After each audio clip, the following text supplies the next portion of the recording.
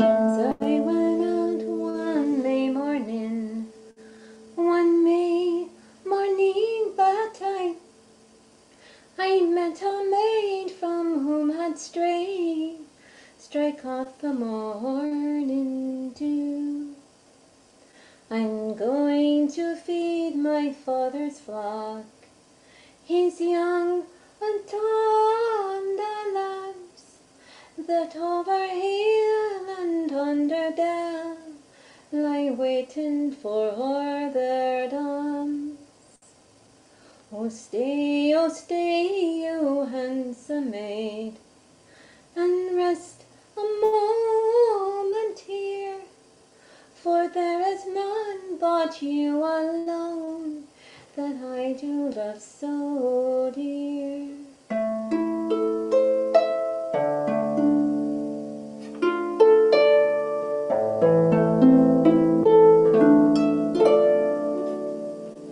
So now we turn to Maggie Pickens.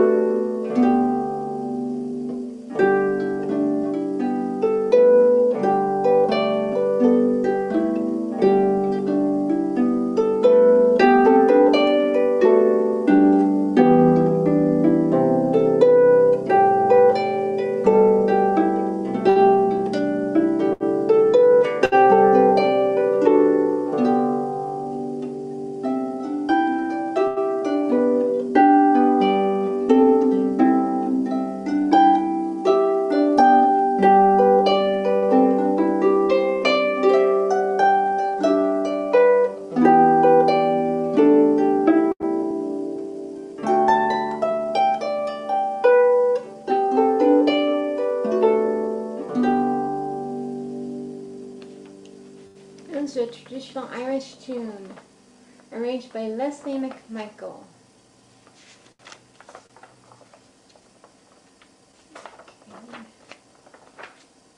I just have a few minutes left, so I will end with Castle Kelly and Parson's Farewell.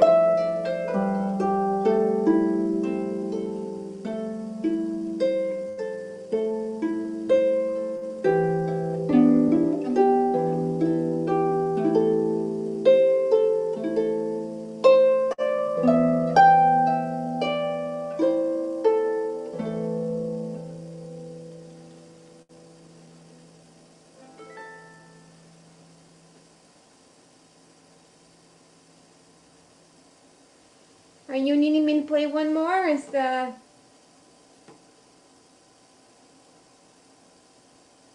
Am I... Oh. Hi, Kim. Hi. And Happy to... Oh, we're having some microphone problems. I need you to hear me. The sound has been coming through wonderfully over here in Chapman. Thank you again so much for, as always, for a wonderful show. I wanted to wish you a happy Mother's Day. To all you mothers out there, welcome, happy Mother's Day. Happy From Kim and everybody else here. Well, thanks again, Kim. Thank you for having me. And everyone, thank you all very much for being here. Welcome to the May edition of the meeting for Orange County Astronomers. And it looks like Kyle Graham, who is doing our announcements, is getting into position. So without more ado, I will turn it over to Kyle. Great, thank you. All right, here we go. So welcome new members. You'll be able to find your name badges on the whiteboard there at Chapman, or if you're not present, they'll eventually be mailed to you. Star parties, there are ANZA star party dates, which are May 20th and June 17th. Astrophysics Special Interest Group will be meeting May 19th at the Heritage Museum, 7:30 p.m. More on the beginners class in a minute. And then the next OCA board meeting will be July 30th, so that's a ways from now. Remember to check the online calendar for all updates and information. So, as I mentioned, the beginners class, there will be one at the Heritage Museum, July 7th at 7:30 p.m. If you have a telescope, don't really know how to use it, come to the class and there will be people there to help you learn how to use your telescope and kind of get you up and running on it so that you can observe. Some upcoming events, actually both of these feature Professor James Bullock from UCI. This first one is the Optical Society of Southern California's next meeting, Wednesday, May 17th. Registration is required. There's a reception, dinner, some awards, and then the presentation. You can see some ticketing information here. And then the events at UCI. These slides are posted so you can get this information from the website later on. You don't need to frantically jot it down now. Another event, we'll make sure this gets up as well. Another event, UCI, it's at the Cove. There's the address. This is a lunchtime event on Tuesday, May 16th. So that's the day before. And you'll hear from Professor Bullock as well at that event. You can see ticket information there. Doug, do you want to speak about OVRO? Yeah, thank you. We're going to be at Owens Valley Radio Observatory on the weekend of the 24th of June. And what's special this year is that we get an overview of the DSA telescopes. And those are survey telescopes that are radio telescopes. The DSA 110 is at the OVRO site in a pinwheel. And it's one of the larger lower frequency radio telescopes, but they're building one out 100 miles east of Tonopah that's 2,000 dishes over 20 miles on a side area. And we're going to have a tour of that in the next couple of years. But it's going to be a little weird because the low frequency nature of it, you can't use your cell phone. You can't use Bluetooth. There's no restaurants. There's no bathrooms. There's nothing. They have to build all the infrastructure. So I'm going to make sure we have at least water and bathrooms when we go there, but it'll be basically a grand view type of experience, dry camp for a weekend, but we get to see what's going to be the largest radio telescope in the world, and it's in our backyard. The DSA 100 is not quite that big, but it'll do the same thing, and the technological improvements between the old telescopes and the new ones is really remarkable. So we'll learn quite a lot when you go up there. We'll get a chance to crawl over the 40-meter dish, see a few other things and hobnob and see some astronomy that night, both nights, Friday and Saturday. Look forward to seeing you there. Just let me know. There's some information in the series Astronomer, or you can contact me and tell me what you want to know. Awesome. Thank you, Doug. Continuing on, Jeff Gray is the Outreach Events Coordinator. If you wish to contact him, you can contact him at the email below. The coffee stand is up and available for those who are in person. Coffee, donuts, water, the usual stuff is available. Feel free to purchase at any time throughout the meeting. The Adopt Scope program is up and running. You can grab more information on the website. Here's a picture of how to get to the information about the program. You can look at sample adoption agreement. You can look at current inventory. All those things are right there for you.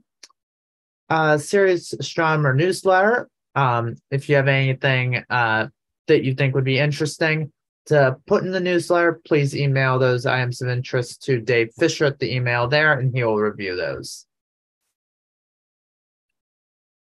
Newsletter delivery preference. Just a reminder, everyone always gets the newsletter printed, a printed copy mailed to their home.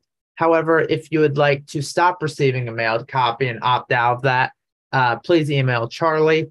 All members always have electronic access to the newsletter through the OCA Astronomers website, and that does not change whether you get the printed copy or not. ANSA site, please remember to keep weeds clear from your pad and help with all the common areas such as the ANSA house, football field, observatory, etc. The next general meeting will be June 9th, and I'm going to turn it over now to our What's Up speaker, John Garrett from the Temecula Valley Astronomers.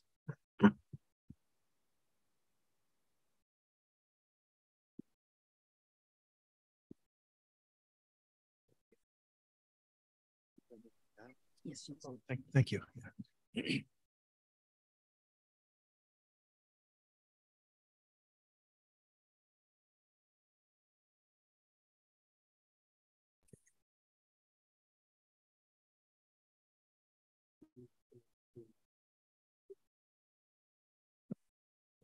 Okay, it looks like we're in business. Well, thank you for we're just a moment. We're good. We're ready. Oh, okay.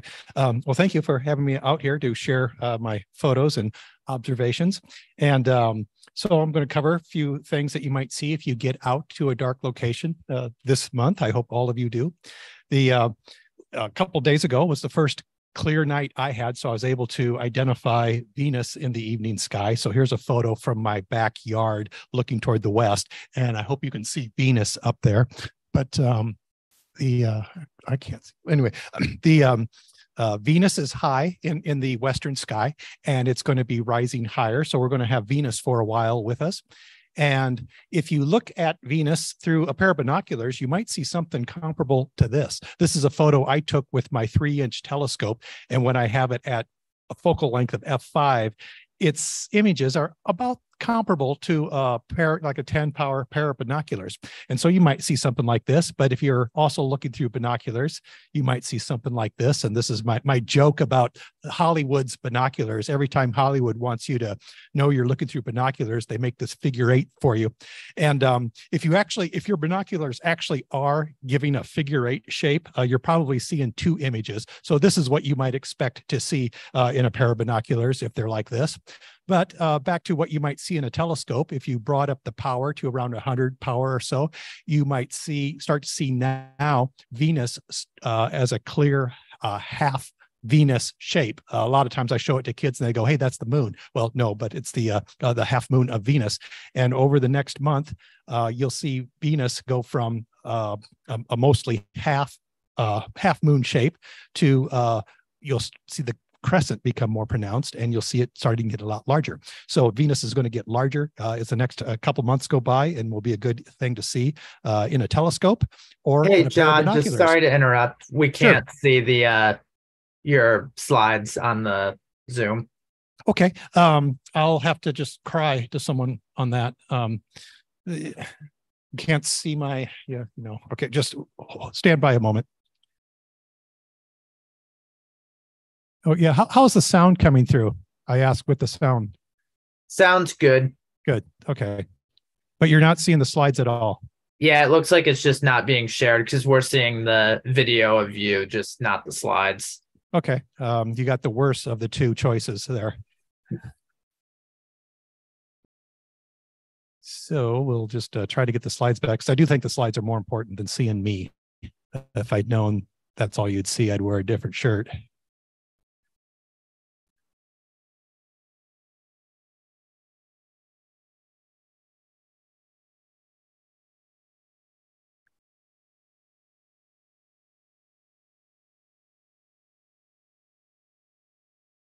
Is that show?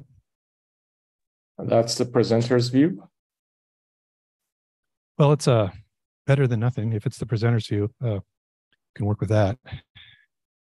He says he sees the presenter's view, so he sees what I'm supposed to see, but others are supposed to see the full screen. But I don't care any notes. I mean, there's.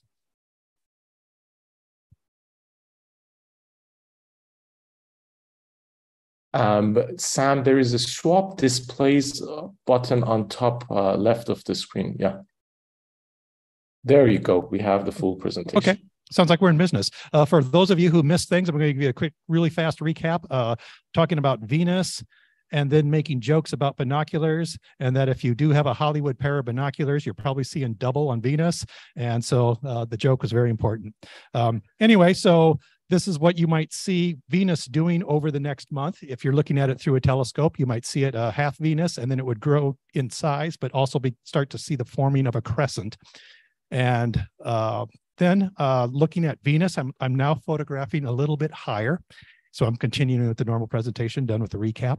And here's Venus, and I pointed my camera up a little higher, and there's where Mars is. So Mars is also high in the west this time of year. Last star party I had set up for a school, you really couldn't see any features on Mars, but kids were reporting that they were seeing a hint of white and a lot of red. So I was assuring them that they're probably seeing the ice cap, at least the color from the ice caps and the planets. Mars is right next to Castor and Pollux, the stars in Gemini. And let me just ask, did the screen go blank on anyone else? Because this screen's going blank and no one else is seeing that. Okay, that's okay, fine. Anyway, so Castor and Pollux of Gemini, the twins constellation, are near where Mars is. And so here's how the constellation is often traced out.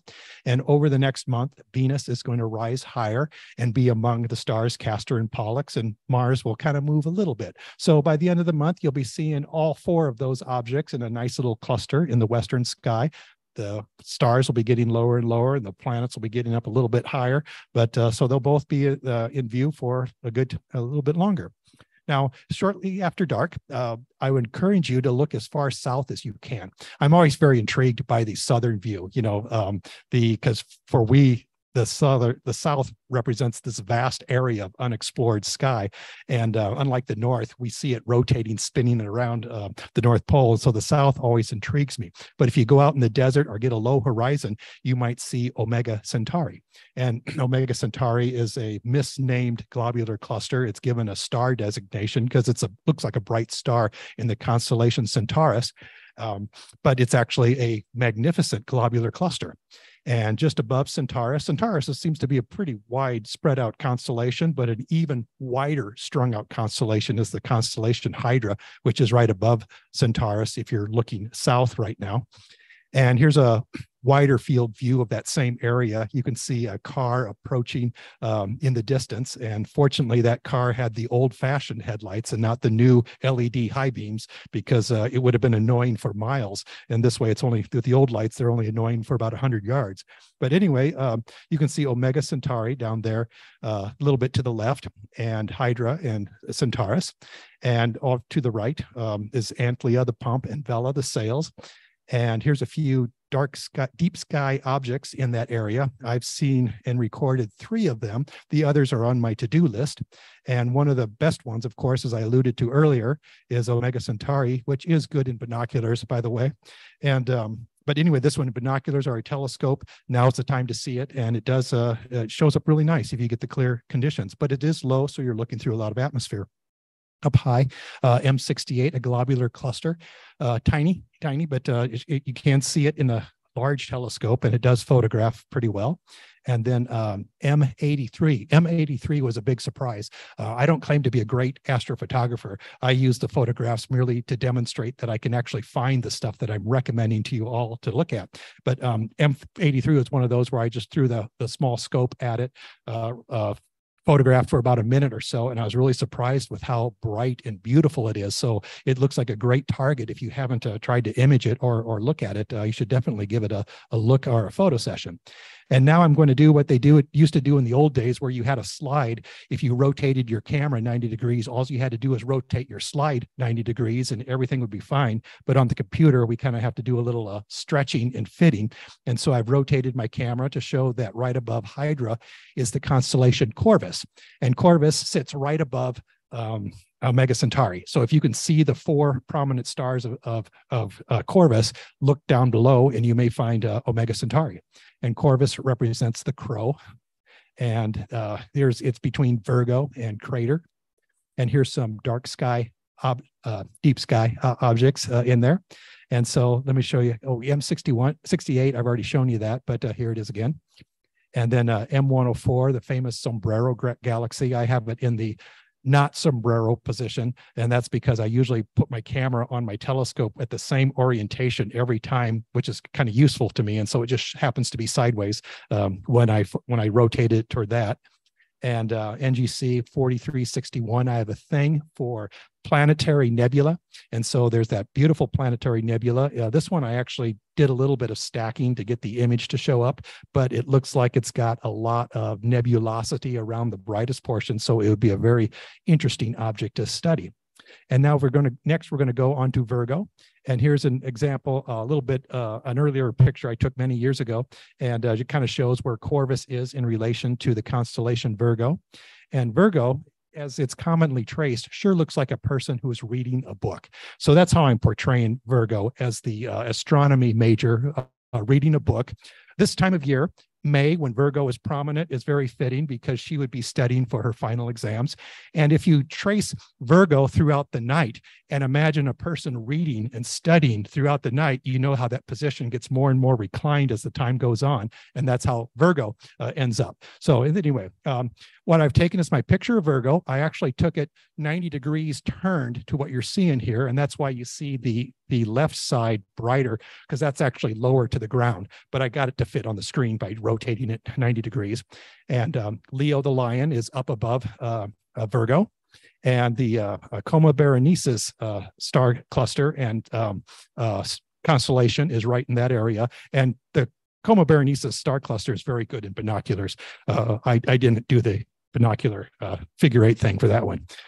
Anyway, in this area, Virgo is a multitude of galaxies, almost uncountable number of galaxies. And so but before we go into some of those, there's a bright globular cluster, M53. And if you have a wide field of view, you might be able to capture NGC 5053 in the same field of view as M53. So this field of view that you see here is from my 3-inch telescope at f5. And I only discovered that I had both of them in the field of view. Now I know when I go back out there, I just rotate my camera 90 degrees on my telescope, and I should be able to get both of them comfortably within the field of view. And so, but these galaxy clusters that you see here traced out in Virgo, you can just take a camera, just let it soak in that area, and you're going to pick up a lot of galaxies. And so, for example, here, let's see, this one, M100. This photo I took from my home in Wildemar.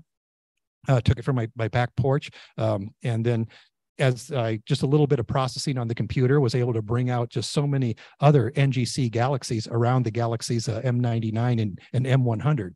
And here's another one that 3 years ago, I learned that there was a supernova in it, was it M61? And it's right there. And so I never caught a picture of M61 until I realized that there was a supernova, and it was late in the season. I was able to get this, so I was kind of pleased with that. But this year is my chance to get a picture of M61 without it being photobombed by a supernova. And then, okay, so from Virgo, we're going to go this way, which is actually northernly along the horizon, and that's going to bring us to the constellation Boötes. And up here in the corner is the end star of the Big Dipper's handle, and Virgo is off to the right. And so there's a few bright objects in there. Some of them I've already shown. And this one, M3, is really refreshing because this time of year we start to crave some really bright, stunning object that you can show to kids in telescopes at star parties. And so M3 kind of takes the place of our losing some of our winter constellations. Also, in my particular obsession is planetary nebula. So there's NGC 6058, and it just shows up as like a little green dot. And as many of us know, there's no green stars, but when you see something green that looks like a star, it's just kind of exciting, even though it's it's so small that it's just a dot. But that's what this planetary nebula at least looks like through my little 3-inch scope. And then M51 is always quite a pleasure to see. You can see it pretty well in an 8-inch scope, and it shows up really nice in a 3-inch scope when photographing. And now I'm going to go a little farther into the Big Dipper area. And so here's the Big Dipper. And the stars, these are the stars that actually give the Big Dipper its name, Ursa Major. They look like a bear, the large bear. And so that's how I've often seen the bear rendered, and it does look like a bear to me. And right now, great thing about looking at Ursa Major is that it's at its highest point. So it's you get out there in the early evening, it's rotated directly above north, and so it's a good time to see some of those objects because they're about as high as they're going to get. Between the Big Dipper and the Little Dipper below it starts the tail of Draco the dragon, and there's Canis Fanatici. And then Camelopardalis, the giraffe. I think the giraffe is a bit of a stretch, but it's supposedly there's a giraffe constellation there. And here's a bunch of dark sky objects. And so I'll start with, let's see, I've already done M3, so I'm going to start with M101 and kind of work around in a circle. M101 with a little 3-inch telescope, taking a couple minute exposure. And then M51, that's a repeat. And then the M63, kind of a dense, bright little galaxy. Same thing for M94 and M106. And then M109, and this is another one of my wide field ones where you can just see the more you soak in that area, the more other galaxies start to appear. And then one of my favorites, the Owl Nebula, planetary nebula, M97 next to M108.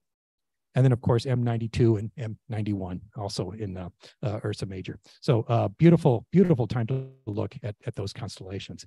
And by the time I've done that, I'm probably going to be too tired to look at Leo.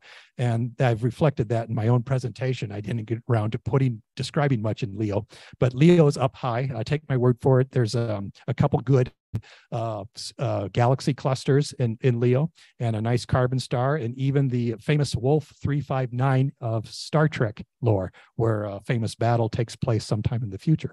So thank you. I hope you get out into the desert or something like that, into a dark location. I'll be back in June, and we'll see you then. Thank you.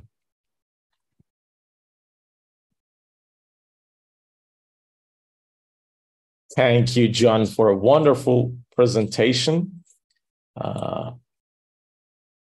We love that it's all practical with only what you've done yourself, and looking forward to see you next month in June. And I have to apologize to you and our audience for the technical difficulties that we're yet to overcome. We promise that we are working on them and rehearsing before every presentation, but just Zoom and the setup never fails to surprise us. Hi, my name is Reza, and I'm the Vice President of the club. I, too, would like to welcome you to this general meeting of the Orange County Astronomers on May 12th, 2023. And without any further ado, let me go ahead into introducing our speaker for this meeting. Our speaker at this meeting received his PhD in astronomy from Columbia University in 1986, before he went to NASA Goddard Space Flight Center as a National Research Council postdoc. He then joined the Department of Physics and Astronomy at Northwestern University in 1989 and has been there since. His research interests are black hole at the center of the galaxy, star formation, and cosmic ray physics. Please join me in welcoming Dr. Farhad Yousefzadeh. Farhad. You need to unmute yourself. Let me. That's what I thought. Okay, but I'm not seeing my own slides yet. Okay, I believe the people in person crew need to stop sharing their presentation so we can start ours.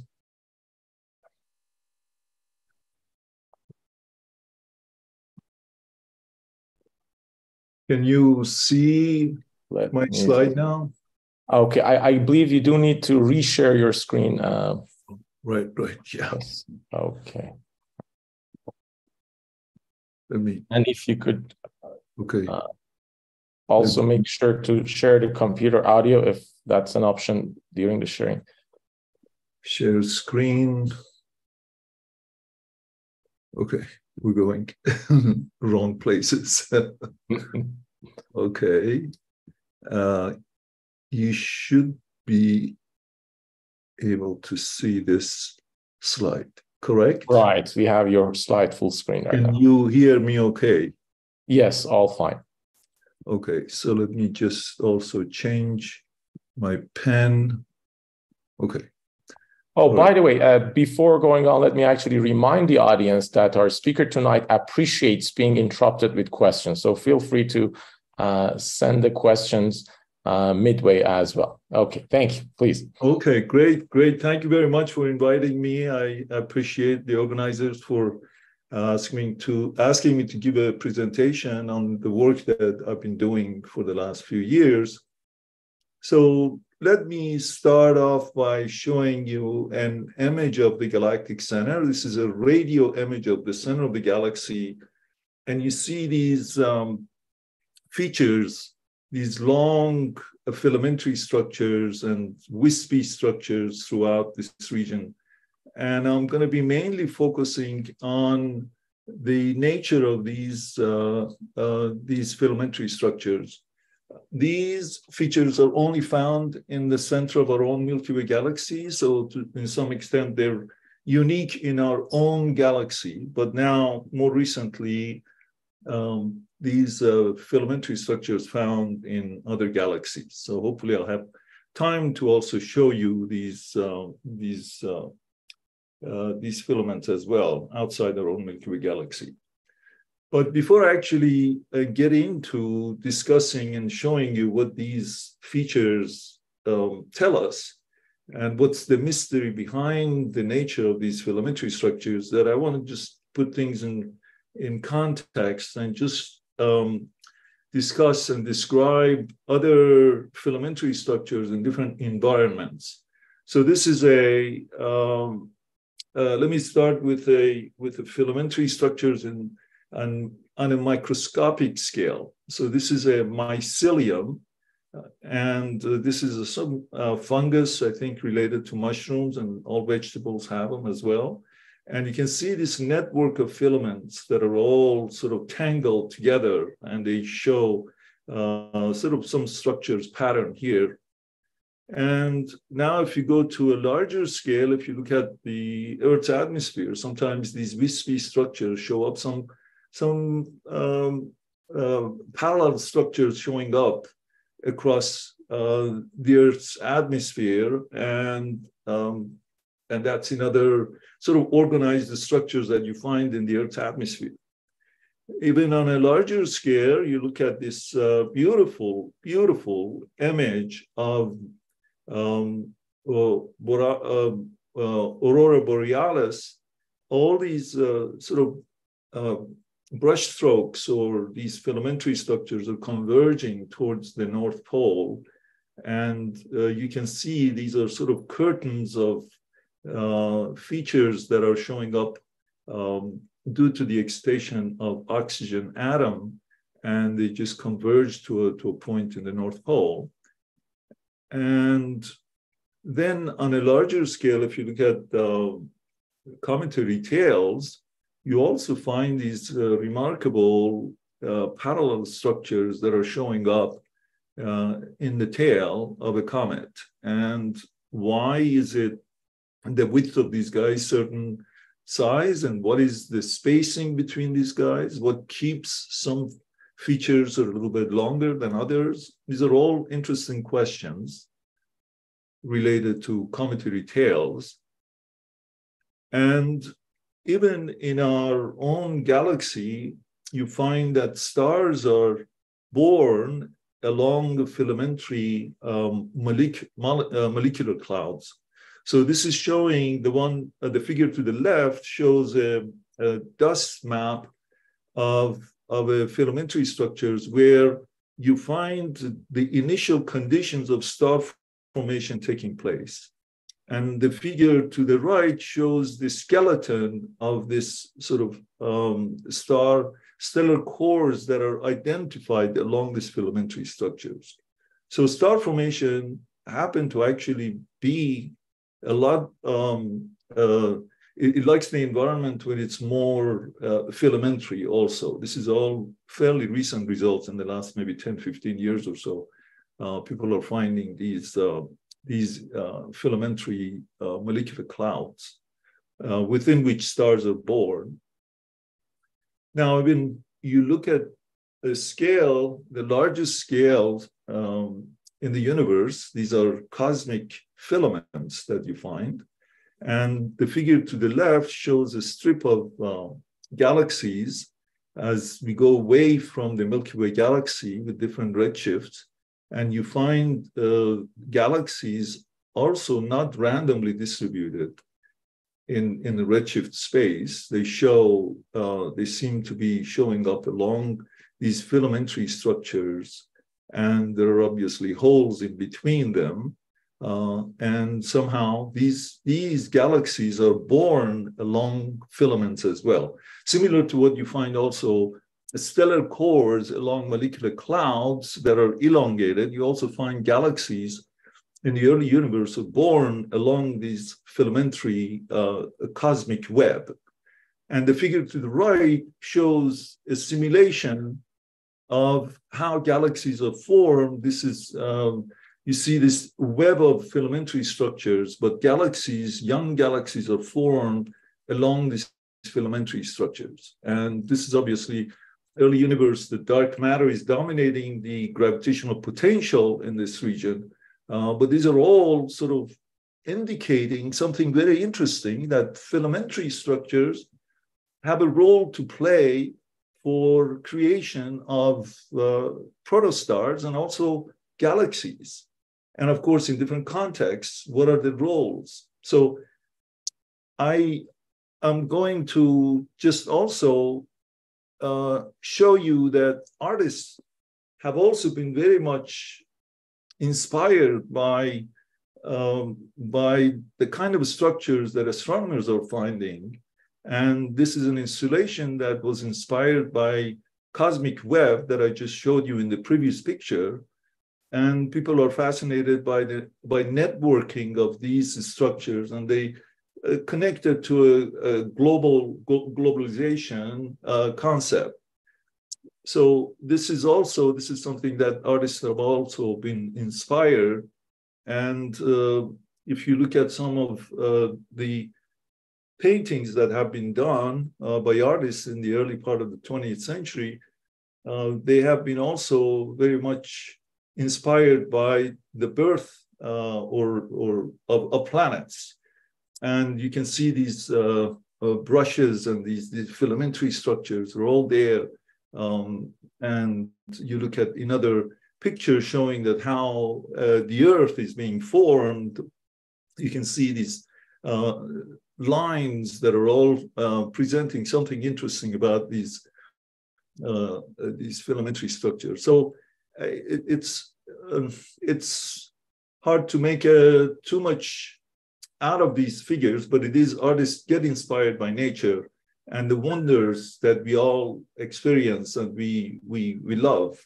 And it's wonderful to see that as well among artists to do that, who get inspired by things like this. And this is also another picture showing these sort of filamentary structures also showing up in their pictures. So having given you a sort of an introduction that filamentary structures are formed in different environments and for different, obviously, origins. They have different origins and different reasons why they are there. So I'm going to now focus the rest of the hour on filamentary structures near the center of the galaxy. This is one of my favorite pictures showing there bunch of filaments that are showing up parallel to each other. It's almost like a harp-like structures. And these are radio images at the wavelength of 20 centimeter. They sort of start out about maybe 5 to 20 light years in their lengths. And so it's about some of these can be actually, the length to width could be up to order of sometimes 100, but typically about 20 or so is a typical length to width of these filamentary structures. So the question is that how does nature create these structures? How is it that you have the interstellar medium, the medium between stars is very diffuse and very, it's like vastness of nothingness there. And then all of a sudden, out of nothing, all of a sudden you see these beautiful structures organized. It's almost as if the Saturn rings. And how do they get there to the first? What essentially the reason that nature basically shapes these structures? And this is what I'm going to be talking about, even though it's actually very beautiful, but it's actually very dramatic as well, because the features that you see, radio features that you see here, these are produced by electrons that are moving at the relativistic regime. So they're moving close to the speed of light, and they're producing this kind of radiation. So we're going to be talking about that in more detail. And so just coming back to the point of what really keeps, what's the origin of the shape of clouds? If you, in a beautiful sunny day, for example, I'm sure you have many, many beautiful days in California, you see this blue sky and you see these puffy clouds. So again, we have this vastness of air molecules, and they're diffuse, you hardly can see them. And all of a sudden, out of nothing, nothingness, then all of a sudden you see these poofy clouds. And what's the shape? How did they get there in the first place? We have some ideas here. If you have a hot, day, the air is warm and its buoyancy keeps it and just pushes it up, and it gets elevated to higher elevations. And of course, condensation happens. And they basically punch into a small cloudlets, and then these poofy clouds starts expanding and expanding and expanding. So these are all water droplets, condensations that happen as air molecules get condensed at higher elevations.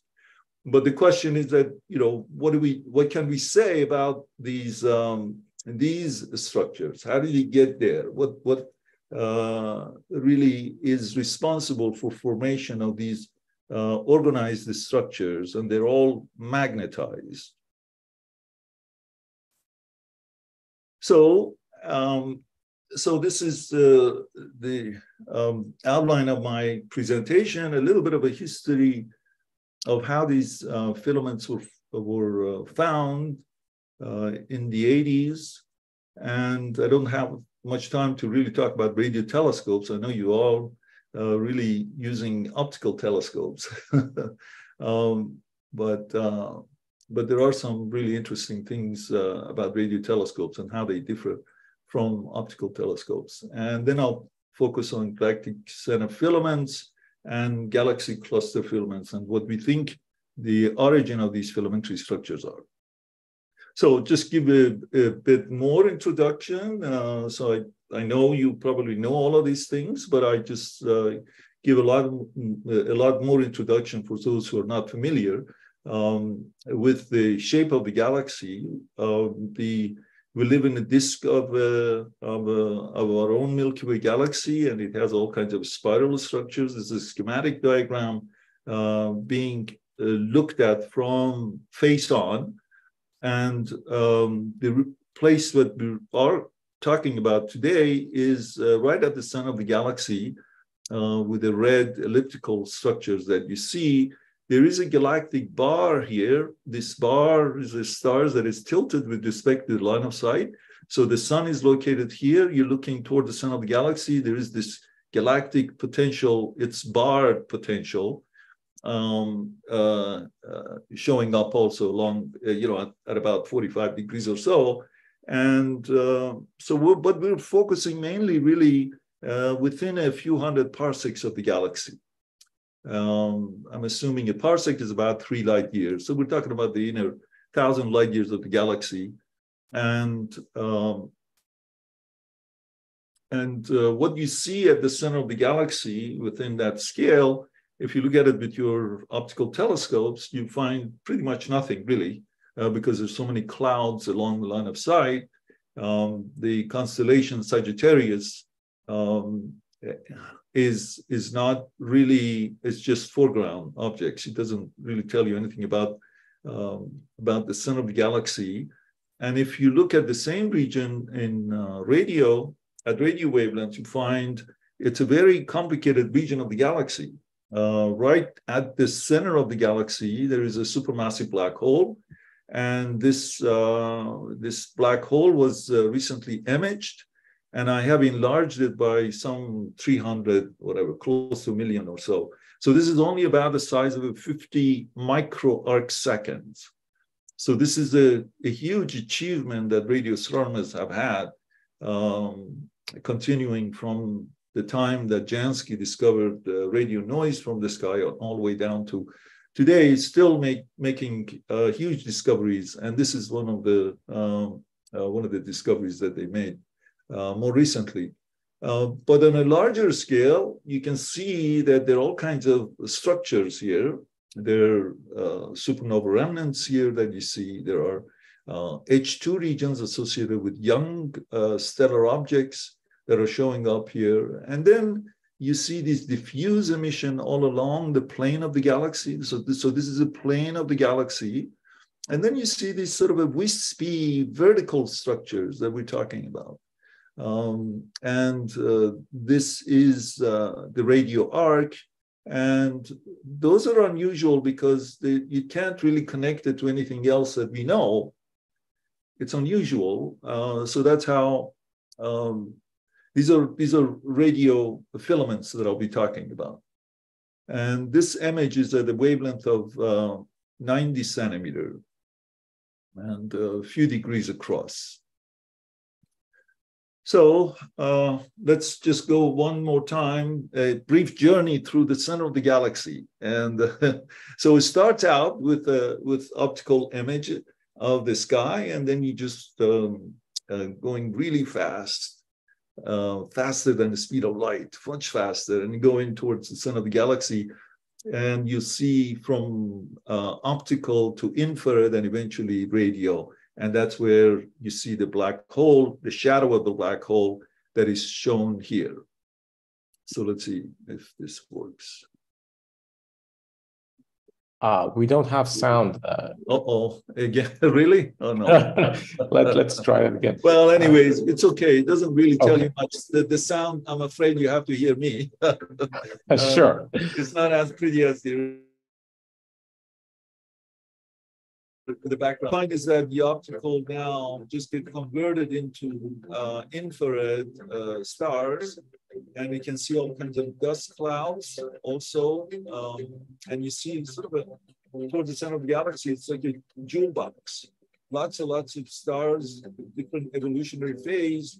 And as you get closer and closer and closer, we find there is a radio source that has 4 million solar mass. It's a 4 million solar mass black hole. So we have a fairly good evidence, the distance and the mass of the black hole. And the thing that we are trying to figure out is actually the spin of the black hole, how fast it is rotating. So that's where we are. Okay, let me see if I can go. Okay, so any questions before we continue? These are all very introductory material I'm talking about.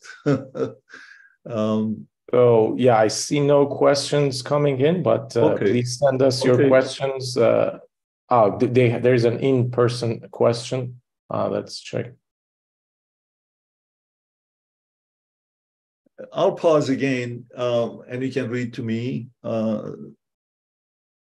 Yeah, sure. That's Barbara, you have a question? We cannot hear you. Looks like they have. No, not yet. We cannot hear you. Well, let me, yeah, well, there'll be more time to. There, can you hear me now? Yes, Oh, we okay. can hear you. Sorry. Okay, Wait. it didn't go on all the way. We do have a question here, sir. Can you see redshift with radio telescopes?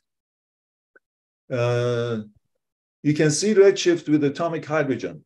You can do ionized gas. You can do, yeah, that's you can do that with redshift of objects, but not stars. But you can see all kinds of any object that has some line emission. You can actually figure out. In fact, radio telescopes are now trying to detect the earliest hydrogen atom that was formed at a very high redshift, the highest redshift you can imagine.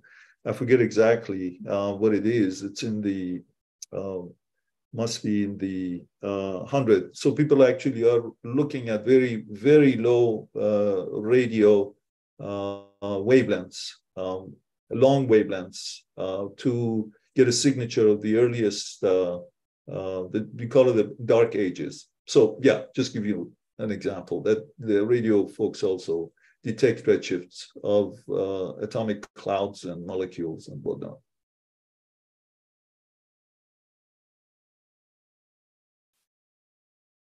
Okay, great. So let me continue with an image of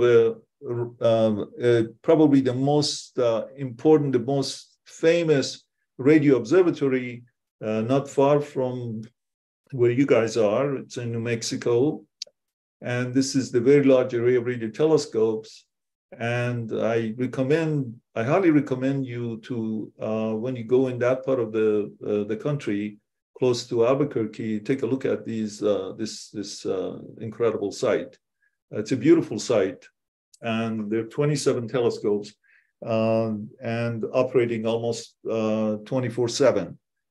So I was a student at the time at Columbia, and my first project actually was, not first, maybe the second project, was to use this observatory to look at the center of the galaxy. And we were looking at objects that are very compact and supposed to be early stars at radio wavelength. And this was also during a time that the telescope was being commissioned. So it was a very exciting time. And I was there to just learn something new and observe for the first time. And lo and behold, I found something very interesting, and this is a radio image of the inner sort of maybe roughly about 30 arc minutes of the center of the galaxy. The black hole is sitting right here, the supermassive black hole Psi-J star, and this is the plane of the galaxy. And I found these. With my collaborators, found these filamentary structures that are running perpendicular to the plane of the galaxy. So this was the first indication that you have these structures showing up in the direction, an odd direction, and there is no source that is producing these structures. So it was just basically wispy structure showing up. And for quite some time, we thought that it's actually an artifact. And it was due to the fact that this telescope was being commissioned. So still a lot of people really didn't know exactly what artifacts we have, what we don't have. And so it was an exciting time. And eventually at some point, 4 o'clock in the morning, in moment of Eureka hit on me that we're actually, I'm getting rid of things that are for real. And so it was really exciting from then on to try to learn more about these structures. We knew about structures before, supernova remnants and H2 regions and nuclei galaxies in radio, but this was, I think people really were surprised that you actually can form a narrow structures running perpendicular to the plane, and it's also relativistic electrons radiating, so or synchrotron radiation. So that was the mystery, that how do you accelerate particles to such high energies? That's the first question that everybody wants to know, because it's not easy to basically have these electrons that are running around in the diffuse interstellar medium that have about maybe 1 eV per centimeter. You know, the energy density is very low, and all of a sudden you increase their energies by a factor of 1 billion, for example. And that's what these guys are. They're GeV electrons that are radiating at radio wavelength. So 20 years later, it was now recognized that there are a lot of these filaments showing up in the inner few hundred parsecs of the galaxy. And there are many different collaborators, many different people worked on this, and they found this source and that source. And just basically, we're sort of stamp collecting. We're trying to figure out what the physical nature of these structures are. And they are linearly polarized. I don't have time to really go into details of polarization here, but it was fairly known that most of these filaments show up to be perpendicular to the plane of the galaxy. And why is it running perpendicular to the plane of the galaxy? And these are all magnetized structures also. And but there was no particular source that tell us what is accelerated, what is the accelerator, what is really responsible for producing these structures in such a fashion.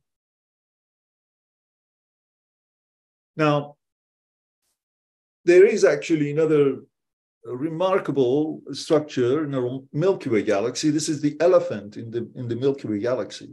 This is the Fermi bubble that extends from basically the nucleus of our Milky Way galaxy, and it goes up to 80, 90 degrees above the plane of the galaxy. This is probably the largest structure that we have in our own Milky Way galaxy, apart from the disk itself. And so the interesting thing is that you find these very unique structures towards nuclear galaxies. The environments are different than the rest of the galaxy. The same can be said about this. These structures are found only in the center of the galaxy. So this is interesting. So the environment must be different. Something really is doing, the environment is doing something to the formation of these guys. And of course, we only have one supermassive black hole at the center of the galaxy.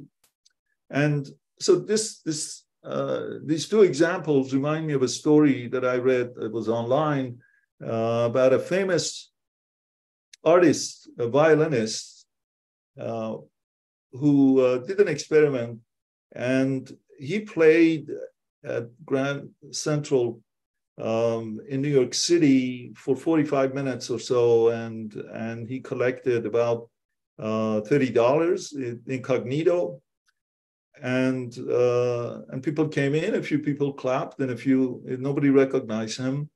But 2 nights earlier, the same person played in Boston Orchestra, and people were paying about $100 for a ticket. And his violin is about $3.5 million alone. So, and he obviously shown differently in different environments. An ordinary environment, basically, nobody recognized him, nobody really paid attention to who he is. And yet, when you go to an extraordinary place where people appreciate you, he shined tremendously in those environments. So the point is that environments are important for creation of extraordinary objects, whether we have it in the universe or in other places in a social setting. So that just thought that it's actually useful to sort of connect these things together, because these are structures that we find, unusual, unique structures that we find in our own galaxy.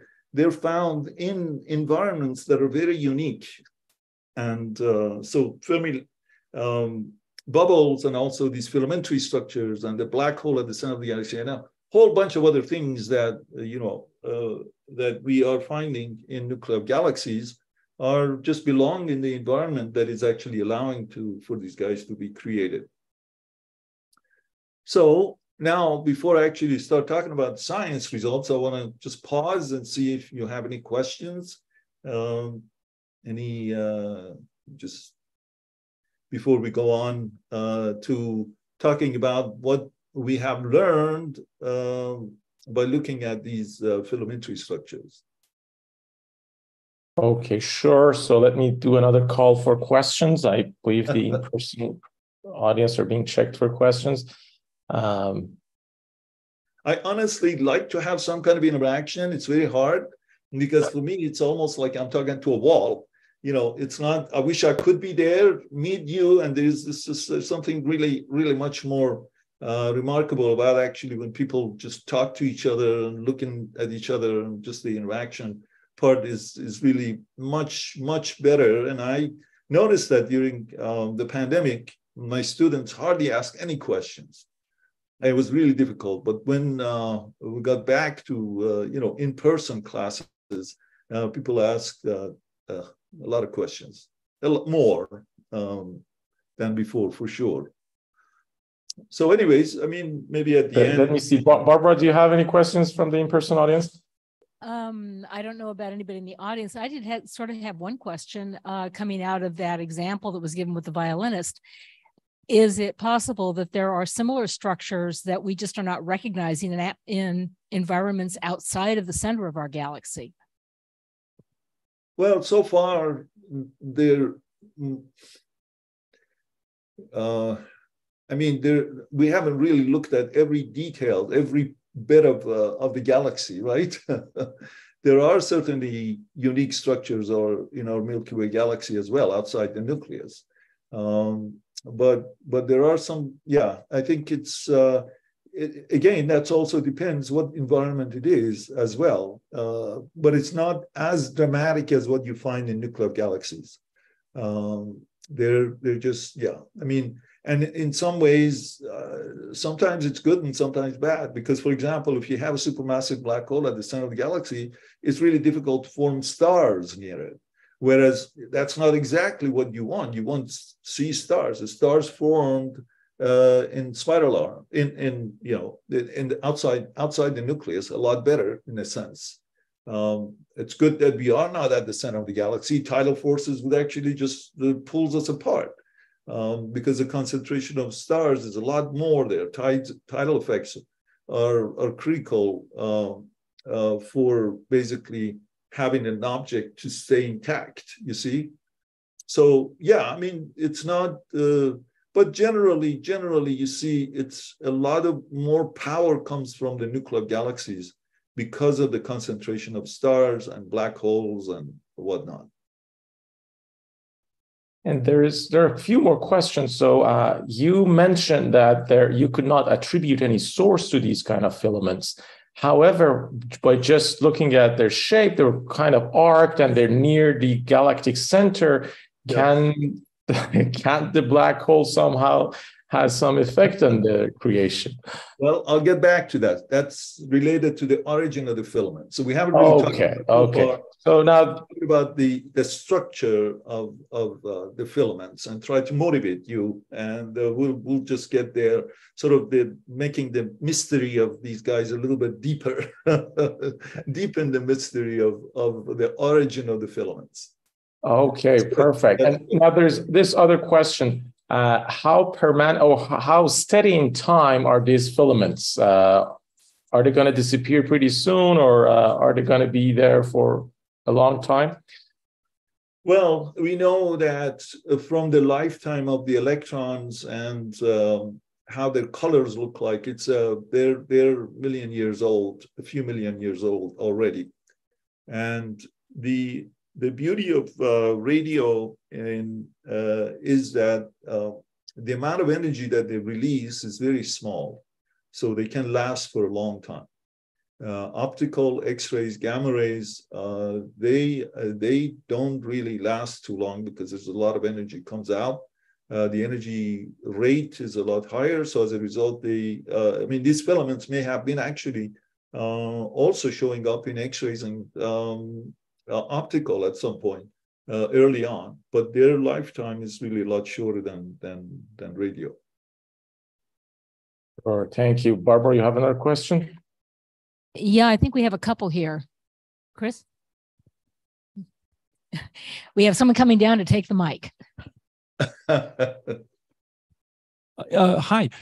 With regard to those RQ8 structures out towards Sagittarius and all that, my first reaction when I very first saw them is I know they're in the direction of the core, but of course you have to determine their distance. So they're not, 300 parsecs away in the Scorpio Centaurus star forming area. They look like supernovae shock waves or something like that to me at first reading, but you're confident these exist within the core at 10,000 parsecs. How did you make that determination? Well, we have a lot of measurements that we do from H1 absorptions, for example.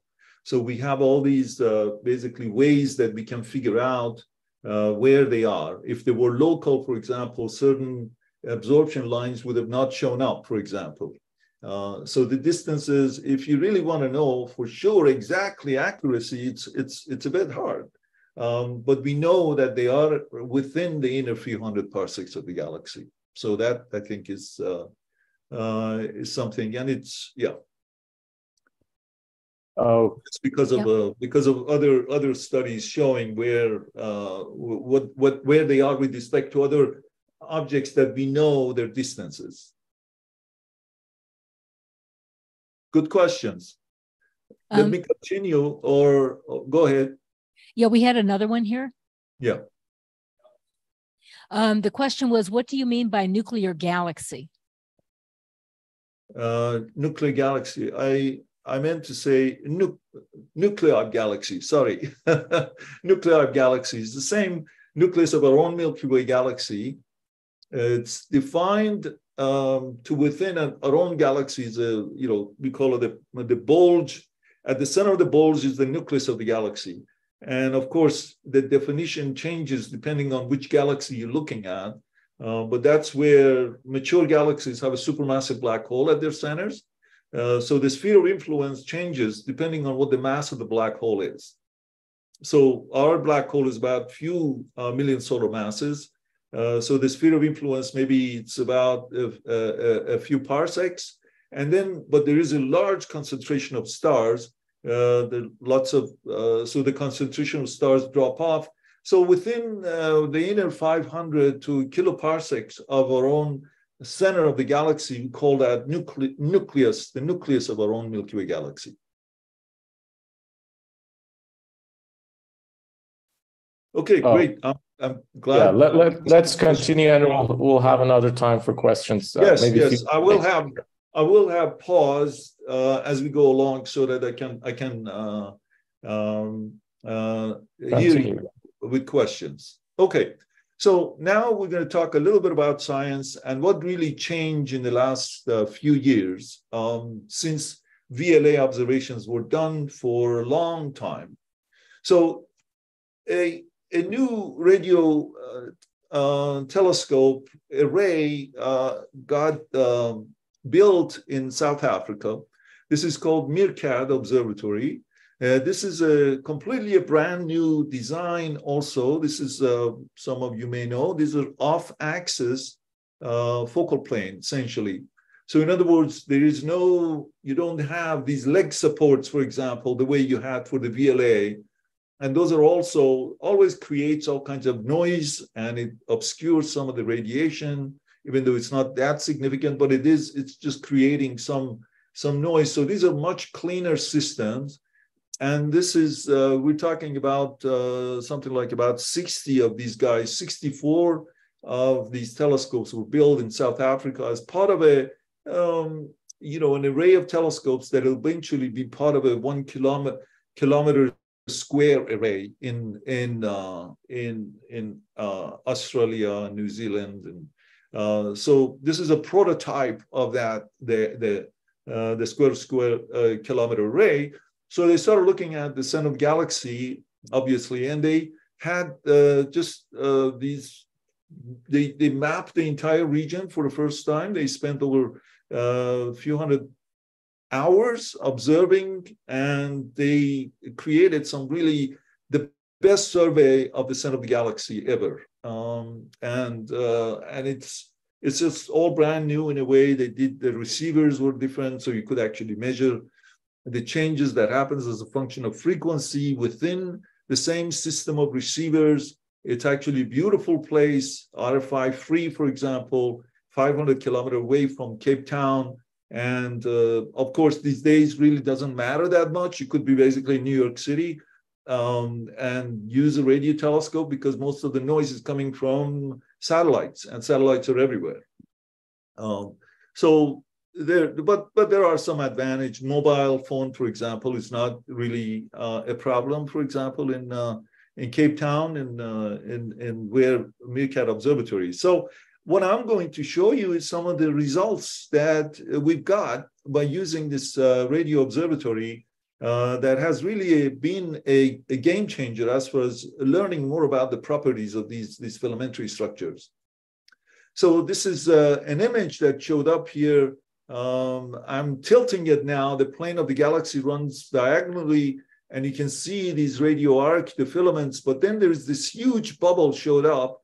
The other side of the bubble is not showing up because of this artistic rendition of this image. It's obscuring it, but it is actually a 400 parsec bubble that shows up. And remarkably, almost all filaments that we see are located within this bubble. And so that actually sort of says something interesting, that there is this bubble got created, probably some major event that took place a few million years ago. And then you have this filaments, somehow the byproduct of that event that took place a few million years ago. So this was one of the sort of major results that came out of this radio bubble. I think in 2019, and this is an image now showing a 20 centimeter image of the center of the galaxy. And you can see the nucleus of the galaxy shows up in red where the black hole is. And you can see these filamentary structures showing up quite nicely away from the plane. So you have much, much better sensitivity, and you can see these long structures. We're talking about 30, 40 parsecs in length here. This is called the snake filament. And so we use this image to also filter it and to bring out those filamentary structures. And I'm going to show you what it looks like. It looks like a sort of in the plane of the galaxy. It's looking more like a spaghetti features. But then if you look at so let's see, hopefully this works the way I had it. It's a bit slow, but I'm zooming through these above the plane. It worked earlier. Oh, okay. I think it's doing something. Okay, right. So now I'm just going over to show you basically what these structures look like. There are all kinds of structures. There are lots of structures that are parallel to each other. This is more like a harp structures. It's as if they're formed together. You see bending of the filaments. There are multiple filaments run towards each other, away from each other. And there are lots of clusters of filaments. And you see a spacing between them individually. And then you see now along the plane that I'll talk about in more detail, you can't really see details of this because it's highly saturated. But there is actually also some interesting filamentary structures you find in the plane of the inner few hundred parsecs of the galaxy. But each of these little features that you find has their own, seem to have their own little stories. You see these cometary structures that you find here. It's as if they're converging to a point. Then you see another one here, for example. And what is it really, what keeps these guys so intact? You see these waterfall structures here. So, you know, it's an interesting, how does nature work? These are all magnetized structures. And this is the snake feature that I was showing you. And this is a supernova remnants that we're all familiar with. So that was really a remarkable survey of the inner region. We've never had anything like this before.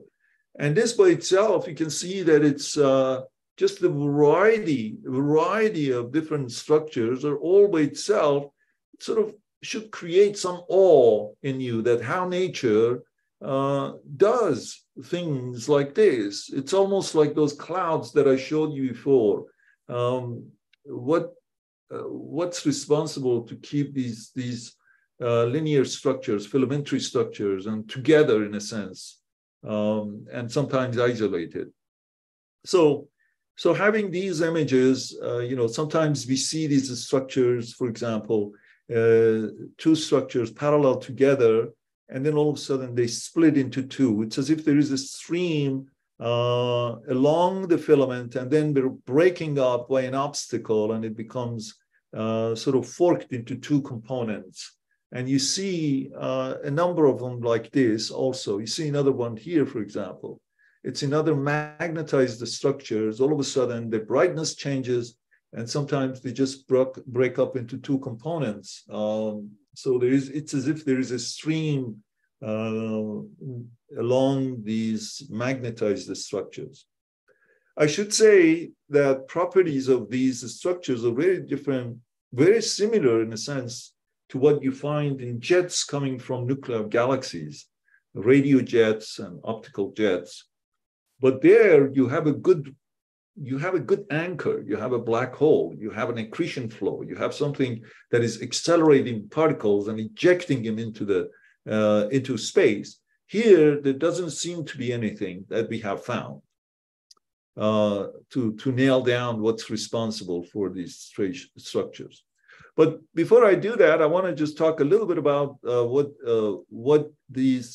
the ingredient of these structures. I've already mentioned a few times that these filaments are producing synchrotron radiation. But what is synchrotron radiation? In case some of you were not familiar with this, is that you know, if you have a magnetic field, organized magnetic field, and you have particles that have a very high speed, for example, the magnetic field guides these electrons, charged particles, to go around, and as they're gyrating almost close to the speed of light, and they basically emit light like a firefly. They're trapped into this sort of a magnetic field that is guiding them, moving in the direction away with some sort of vertical motion, but they also have some horizontal motion that they're trapped. And these, almost all filaments that we see, they follow synchrotron radiation. And in some cases, we have a compact source here. So that's what we're exploring, that what is this compact source is responsible for producing the acceleration of the particles here. But whether this is just a by chance coincidence, or is it something just that it is doing the work, more like a stellar black hole or neutron stars or something. But the nature of these filamentary structures is fairly well known. The common ingredient is that they are magnetized and they are producing synchrotron radiation. And that is at least, and we know that it's polarized. We know the direction of the magnetic field all along the filaments themselves. And then they stop. They diffuse and they just stop. What keeps them from stopping? Why not going forever? Anyways, I'm laughing at things that are mysterious. I shouldn't be laughing. But now, so Meerkat all of a sudden increased the number of filaments by a factor of 10. So this is about 1,000 filaments that are drawn here, not by hand, by computers, basically, algorithms that goes through and measures each of these. And so we have a good, all of a sudden, we have a population of filamentary structures. This is actually really, really important to know, because up until now, we've been looking at this area and that area, and different collaborators and different colleagues all worked in different pieces together, but we've never had anything collectively that we can study together as a population. One thing you can see right away is that a lot of these filaments are running perpendicular to the plane. The plane of the Milky Way galaxy is going like this. The black hole is somewhere here. And then you can see these structures are all over, and then they disappear. You don't really find them beyond a couple of degrees, a few hundred parsecs. You just don't find this kind of thing. So they're all trapped into, fall into that bubble that I mentioned before. So what is this telling us? The first thing it says is that you have very energetic electrons distributed, or cosmic ray particles. Cosmic ray particles are protons and electrons mainly, and it could be also nuclei of atoms as well. And these particles always constantly bombard the top of the atmosphere, the Earth's atmosphere, and see these showers that are coming in, and they penetrate even through the Earth. And but it turns out that if you just, even looking at these, measure what kind of energy density that these filaments are creating, it's about 1,000 times more than what you find elsewhere in the plane of the Milky Way galaxy. So this is a factory of cosmic ray particles that are generated in this part of the galaxy. Now that we have this population of filaments, what do you do with it? Okay, so far we've been stamp collecting, but now you can actually learn some physical properties of these filaments.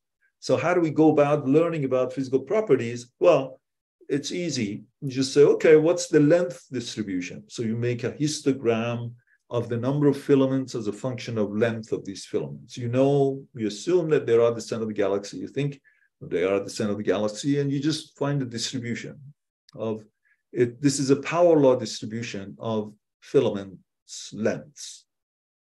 And then you also look at the brightness. You look at how bright they are. And you can see there's a peak here, and this is the mean brightness, and then a lot smaller number of bright filaments. You can see the brightness changes as it goes to the right, and then the number of filaments brightness decrease rapidly as it gets to fainter objects. Now, so you may say, well, why there is such an asymmetry? On the one hand, they're not equal, but that's actually an interesting question, because we don't have the sensitivity to see faint features here.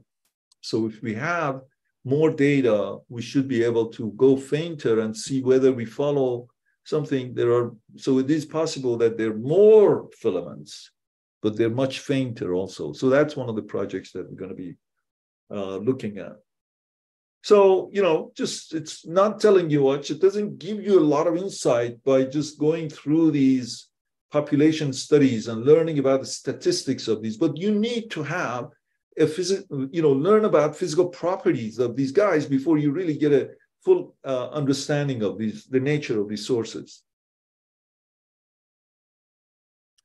Now, one thing that came out very recently, so I'm actually presenting something that is about to be published in, I think, in the next few weeks in the Astrophysical Journal Letter. So we studied the position angle of these filaments. So these filaments all have different angles with respect to the plane of the galaxy. So we were curious to know, as I mentioned before, I said, well, there are a lot of these filaments are vertical, right? You can see that they're all vertical. When it's vertical, it means that it has a position angle of 0 degrees, right? So if you look at this, you can find that long filaments, when you look at the number of filaments as a function of their angles, how they're positioned, it peaks right around when it's in the direction perpendicular to the plane of the galaxy.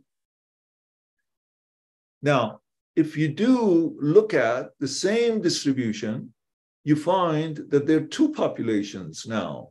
For shorter filaments, you find the ones that are perpendicular to the plane, but also you find the ones that are parallel to the feature, parallel to the plane of the galaxy. So now all of a sudden you have bimodal distribution. It's as if you have two populations of filaments. One long filaments running mainly perpendicular to the plane, and then another one that is shorter filaments that are parallel. So what does that tell us? So here is a pictorial image of the position angle distribution. If you didn't believe my histogram diagrams that a computer basically generated, but now you can see it with your eyes that all the filaments are drawn here with an algorithm that identifies each filament and find the length and all that. And you can see the position angle is showing up here. So 0 degree and 180 degrees, red and blue. So red and blue, you can see they're all vertical, right? That make sense? It's hard to see online to say, see whether I'm making sense. But anyways, I'm not saying anything profound here. The point is that it does. Yeah, long filaments. Yeah, thank you. Long filaments are vertical, but now all of a sudden you see a lot of these short filaments seem to be running parallel to the plane of the galaxy, and they show up a lot better in the negative longitude side of the galactic plane. So that's a pictorial, and so I'm just zooming now on a small region right here. For example, this is the area that I selected so that you can see for yourself that these parallel structures are showing up. This is the plane of the galaxy, goes like this. And you can see these parallel structures here. And this is the distribution showing up how these structures in this region shows a peak at about 90 degrees, which is right along the galactic plane. Now, so this is all nice. Okay, what is it really telling us? But actually, what is really interesting about these filaments is that they're not exactly parallel. They're radial, and they're pointing in the direction where the black hole is. I wish I could just give you some plot, show you the plots that indicates this, but it's a bit involved, very involved. I don't have the time to do it, but it is actually, you can see that many filaments actually are pointing in the direction towards the center of the galaxy. So that is really the upshot of it. I'll talk more about that in a second, but just wanted to tell you that the radial distribution of short filaments point in the direction where the black hole is. Vertical filaments, on the other hand, do not have a radial direction going towards the black hole. They're basically going through the plane. They're all over. There's no particular direction. They're enclosed within the bubble, but they're not necessarily pointing or converging towards a particular place. They're basically running into the plane of the galaxy. So that's actually a big difference between these two populations. But I'll talk about this a little bit more. So let me first talk about origin of long filaments, and then I'll talk about the origin of short filaments. But before I do that, pause for a second and see if you have any questions. Sure. So let's see if there are any questions from the in-person audience. And then there is also this question from online that they want to know about, do you have the direction at which these filaments are moving? Like, are the perpendicular ones going up and down, let's say, or the parallel ones moving away from the center of the galaxy? Good question. Good question. We don't have the data. We have to wait more a longer time to see the proper motion, the motion of these guys. So that's one of the things that can be found in the, I think I'd say maybe about 5 to 10 years, we should be able to see some changes, at least for some of the ones that are moving fast. Okay, so far during the few decades that you've studied them, there's no motion data, right? It's just, remember, this is about 8 kiloparsecs, 25,000 light years away. So you really need a very, you have to wait in order to see the changes. These are not subarc seconds or milliarc second resolutions. It's about an arc second. So you need to do more, you need more time to search for it. Right. You Barbara. can place some upper limits, but it's not very useful at this point. Yeah. Good question. Yeah. Yeah, we do have one question here. Chris?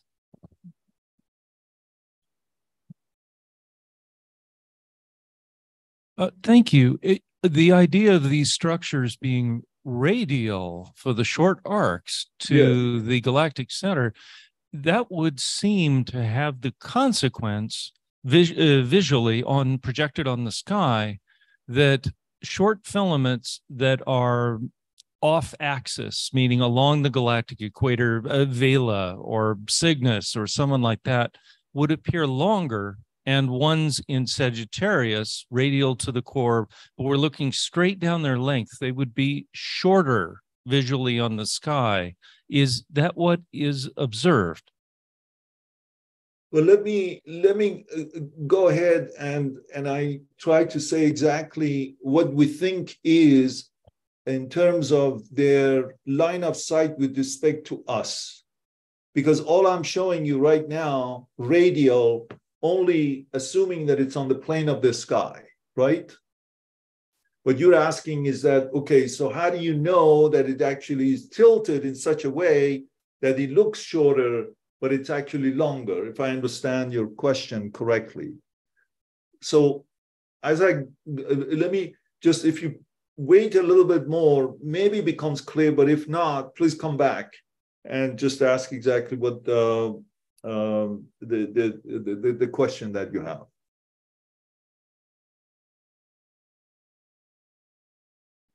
Okay, any other questions? Yeah. I'm ready to go. Okay, all right. Okay, so, yes. All right. So let me just talk about the origin of long filaments. What do we think is happening as far as we know? So we know that the center of the galaxy is filled with high cosmic pressure. I mentioned that before. That there are multiple evidence that shows that the center of the galaxy has a very cosmic sort of ionization rate, or you call it cosmic pressure, cosmic ray pressure. I'm sorry. Cosmic ray pressure is 100 to 1,000 times more than in the disk of the galaxy. So one of the consequences of having a very high pressure in the plane of the galaxy is that it actually rips apart the field, magnetic field, that is has a very low pressure in this region, and it pushes it up in the direction away from the plane. You can think about it more like what we talked about, clouds, that hot air basically just gets elevated, it rises because of the buoyancy. Here's the pressure that is pushing the gas, or not the gas, the field, the weak field in the direction away from the plane. So in other words, it's a way for these cosmic pressure driving a wind. The wind that we see from the sun, for example, and creating auroras, for example, you can also think of it that way. That's a cosmic ray driven a wind, and this wind is almost like an outflow. So we think that we've seen this kind of a outflow, cosmic ray driven winds in other galaxies as well. So it's theoretically is very well understood, at least as far as I can say. So when you have such a high pressure, it just pushes things and channels its pressure basically in the direction away from the plane. So that is a wind, is a stream of particles that are being pushed in the direction away from the plane. So then what happens is that as this wind is traveling away from the plane, it interacts with anything that comes across, and it's a line of sight. So it's almost, an obstacle, and it could be an H2 region, it could be a star, it could be whatever. It just interacts with it. So this is what we have. We think that one of the models that we have for this origin of the filaments is that this cosmic ray-driven wind is coming from the south, from the plane, and the magnetic field just gets wrapped around an obstacle. And similar to also cosmic, the wind from our own sun wraps around the Earth's atmosphere in a sense. And just as it gets this obstacle, whatever it is, gets draped by the magnetic field, it just gets twisted. And as a result, you're basically creating a very organized magnetic field, and the particles basically gyrate along the magnetic field. So this is what we think is so. In other words, the magnetic field is very weak when where the wind is, but then when it interacts with an obstacle, the field just gets pushed and stretched and compressed. As it gets compressed, the strength of the field increases. So this is similar to, let's say you have a rubber band, you have a bungee cord, for example. If you push them against each other, basically the strength becomes larger. As you wrap around, it's just like a spider web, you move around the spider web, you get tangled. There's more of them all around you. So I think that's a model that is proposed. And now the $1 million question is that what is this? So we are trying to find what this obstacle is. So if we can connect this obstacle to filaments, then this would be a good support we have some really good candidates. We've done some observations. Unfortunately, it's very complicated, didn't really work out. So we have to rewrite a proposal and redo these observations because of the complicated issue related to the galactic center. So that's one model. But before I go, is that these simulations show that if you have a cloud, for example, and this is a MHD simulation, magnetohydrodynamic simulations, that the wind, as it interacts with the cloud, it creates a comet behind it, a cometary tail. And this cometary tails eventually, as you do the simulations, as a function of time, eventually disappears and get this after a while. But this is sort of very simple picture of a cloud being embedded by the a wind. So these things is not really unusual, cometary tails behind an object. The other model is that it's actually very different. The other model is related to something that is not causal. In other words, it says that these filaments are not really necessarily connected to any object, any particular object. It's related to the nature of the environment that they're in. The center of our galaxy is very turbulent medium, and there's a lot happening there. So if you steer something rapidly, you create a turbulence. The turbulence all of a sudden drives all these turbulent eddies, and these eddies collide with each other. As they collide with each other, they have this always magnetic field is always there. So the magnetic field just gets wrapped around and around these eddies, and they get folded, and they basically get amplified, and they get stretched, and they get compressed. And the simulations show that after a while, you actually can create these really beautiful structures that are very similar to some of the filamentary structures we're finding, multiple. So this is a transient effect, but it could be thousands and million years also for formation. So in other words, it's a dramatically different picture than what we've been thinking about all along, that it's the property of the medium, the turbulent medium, that is creating these structures. Simulations show that, and it's all beautiful, but it's the tough thing is that how do you actually connect it to the actual observations? You see what I mean? So so there has to be some predictions, and I'm working with some people who are doing this kind of simulations and see what is the prediction on the distribution of length, for example, the distribution of position angle, distribution of, so that's why those statistics all of a sudden become very important to apply to these ideas and test them. And the third possibility is that these are all basically due supernova explosions. So this is the image that I showed you before. This is a nucleus of the galaxy. If there are lots and lots of supernova explosions, these explosions basically create these shock fronts, and these shocks sometimes get merged together. And remarkably, these structures are showing up quite very similar to what we find. This is the simulations that were done, also these supernova simulations, that it's very similar to what we find in these in the galactic center. So at this point, I think these are all looking very good.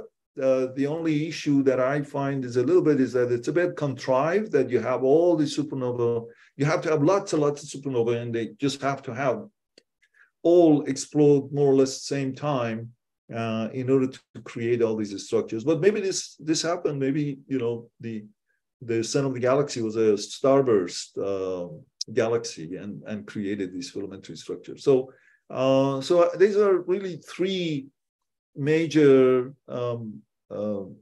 ideas, and I'm obviously biased towards the things that I like. There are lots and lots of other theoretical ideas, but they all sort of sound reasonable to me. Origin of short filaments. So this is the last section that I'm going to be talking about. I want to really keep you long. So I talk about origin of long filaments, and now I'm going to be talking about the origin of short filaments. Any questions? Okay, let's see. Sorry.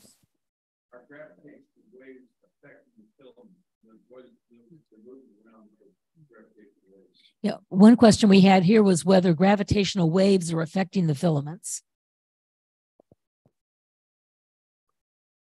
If there was a gravitational wave, it must have affected at some point, but it's hard to know exactly what gravitational wave is going to do. It basically probably just pushes them back, stretches them a little bit on one side or another, but they have to be there to begin with. So we don't have a way to really test this idea, unfortunately, because it's already, if there was a gravitational wave, it's already detected. But the galactic center is also a good site for search for gravitational waves very close to the black hole also. So then it would be interesting if somebody studies what that does to filaments.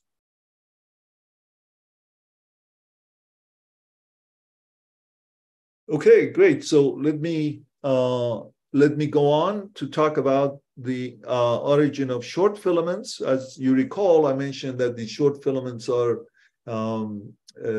distributed along the filaments for the most part, and we see it really on one side because the other side is really very complicated. It's hard to bring out those structures, and I showed you. So what do we think is happening? So most of these structures that we're finding, they're radial, the short filaments radial and pointing towards the center of the galaxy, Sagittarius star.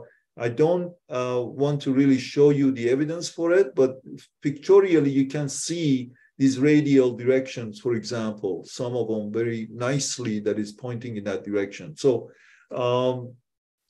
what is that going to do? We think the idea that we have is that the black hole at the center of the galaxy has an accretion disk, and this spin axis must be in the direction along the plane, And it was inactive because due to accretion onto the black hole, it ejected material in a conical axis in two sort of cones. One cone is blue shifted coming towards us, and the other cone is red shifted. So why do you think that we know that this part of the galaxy, the velocities are all highly blue shifted towards us. And so the idea is that this is almost like a wind, but this is a powerful wind that is basically going through, interacting with H2 regions, or even if there is a filament that is vertical, it just gets stretched and it gets bent because the pressure is sufficiently high that does that.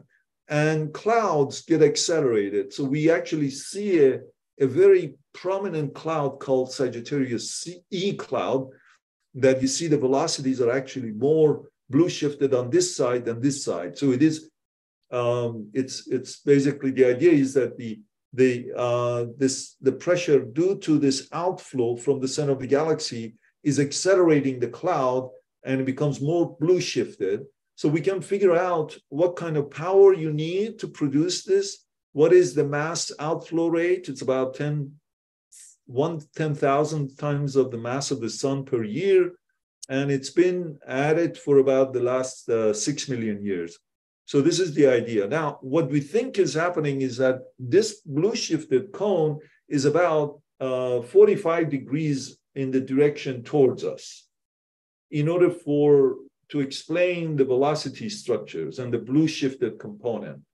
And what's really, I'm very excited about this, because several years ago, I had another paper that very close to Sagittarius star, very close to the black hole, we saw all these features. You can see all these features that all pointed in the direction that there must be an outflow. Well, we interpreted there must be an outflow, blue shifted one side and red shifted on the other side. And this turns out to be actually the largest scale component of the same outflow we're talking about.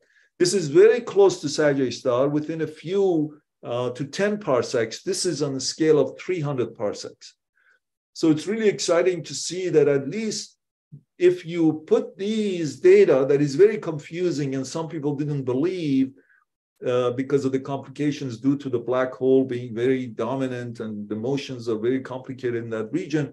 But at least this actually provides some insight as to the nature of these other structures that we found a few years ago. So the bottom line is that stay tuned. This is very exciting.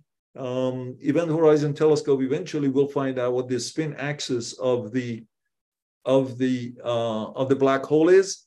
And according to this idea, the data that we have suggests that the spin of the black hole seems to be in the direction parallel to the galactic plane.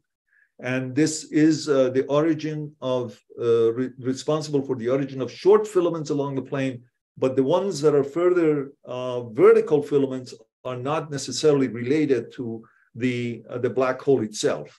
It could be a byproduct of it. I don't have the time to go over it, but that, I think, is the distinction between the two populations of filamentary structures that we're finding. And it's actually giving us an insight about the activity that happened a few million years ago by the black hole. And that is, I think, it's quite exciting. And I think I don't have the time to tell you about the population of filaments in other galaxies, similar to what we find, but I like to just end by just giving you a summary of what we found using Meerkat data. It's been really a fantastic data set for extracting lots of interesting details that we had not known before. And we are learning that there's wind at the center of the galaxy, cosmic ray driven wind, and that may be actually responsible for creation of vertical filaments. And then for horizontal filaments, this is fairly new. We think it's also a different activity that happened a few million years ago. And it's also possible, you know, I'm speculating now, black holes sometimes they change their orientations.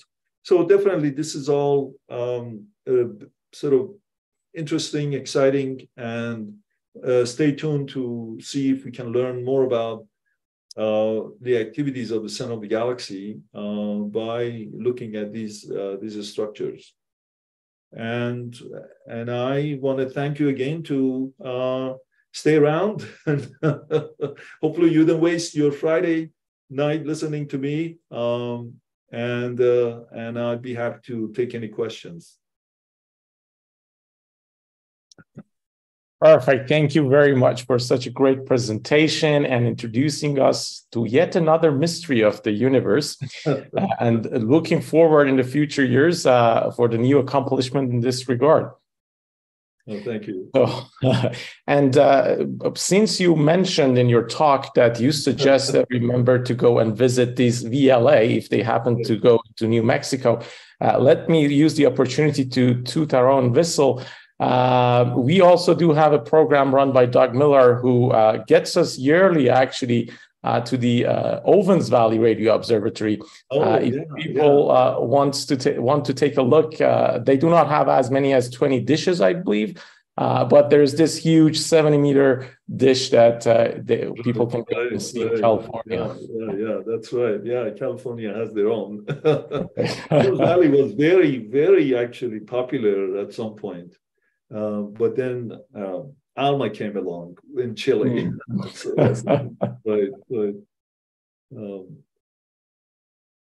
Good. So let me start by the questions. You did mention this in your talk, but because several people have asked this again, so just to set the record straight, can you tell us one more time what these filaments are made of? Yes, these filaments are, first of all, magnetized. So the magnetic field runs along the filaments, and they are the radiation that you see is produced by relativistic electrons that are gyrating around the magnetic field. As they gyrate, they produce radiation. This is synchrotron radiation, and that is on a relativistic regime. So it's almost, as I said, it's like the fireflies as they go around and they sort of light. That's a chemical reason, but here electrons basically emit radiation. This is one of the physical principles of electromagnetic theory, is that if you accelerate a charged particle, it will radiate. And in this case, the acceleration is done. And electrons are so light, so it's very easy for them to radiate.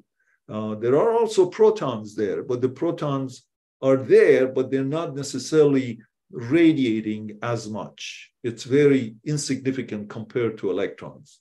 So that's always, you have electron protons together, basically cosmic rays come together.